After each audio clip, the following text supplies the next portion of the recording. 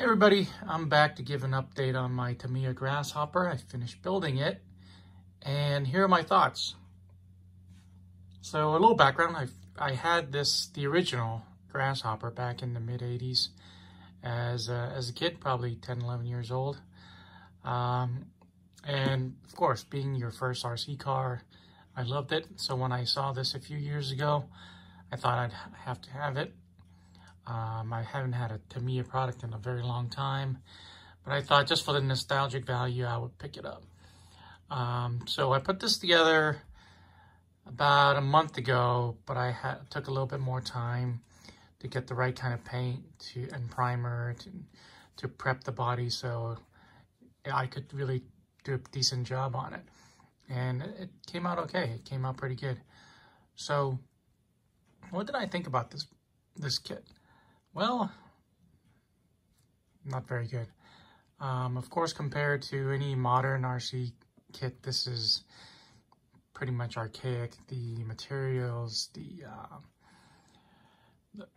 build, just the build sequence and just the way things are put together. You know, the bumper is just, 3 screws on the bottom of the chassis. It just isn't up to today's standards. Was it fun? Not really. I had a really hard time with the rear tires. There's actually videos on how to wrestle your wheel into the tire. That's about how bad it is.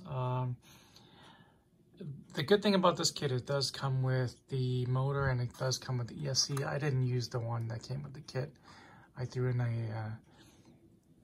just an old 1060 in there to make sure it runs. I haven't even driven this on carpet. I'm not going to be taking this outside. It's just going to go right on my shelf. So the one bright spot about this kit are the decals. They're printed very precisely. They're very bright, as you can see, and they're very forgivable. I was stretching these, I was twisting it, I was unpeeling it, and it still looks great after. I think I did an okay job putting it on. It looks great. It makes the car really look great. I do recommend that you spend the time to paint it the racing white that it recommends. It's a TS paint. If you're already in RC and you have some polycarbonate paint laying around, I wouldn't use that. I would go out and get the paint, the Tamiya rattle can paints for plastic, and with the primer. It really came out great. You can tell the difference.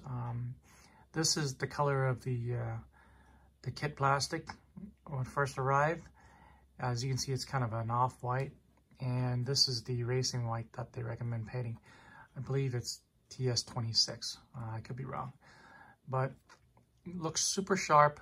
I love it. I didn't love the build, but I'm not going to be, putting this on the ground outside and bashing this. This is going straight on my shelf. So what I recommend you buy this, if you are a middle-aged man like me and you had this when you were a kid and you just want it for the pure nostalgic value, I say go for it. At $140, $150 out there, it's a good value for that. It's a moment, it's something from your past, something that reminds you of your childhood. It's almost priceless. If you're a young person getting into RC, I wouldn't recommend buying this. You're going to spend a day or two putting this together, making it look nice, and you take it outside and it's going to feel slow to you. And if you break something, it's going to be hard to find replacement parts.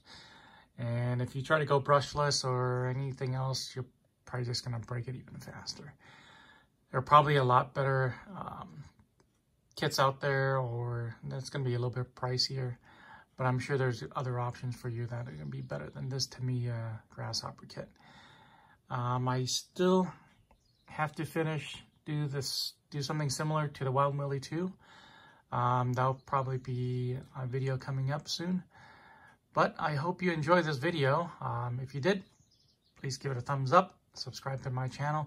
And if you have any comments about this Tamiya Grasshopper, please leave it below. Thanks for watching my video. Bye-bye.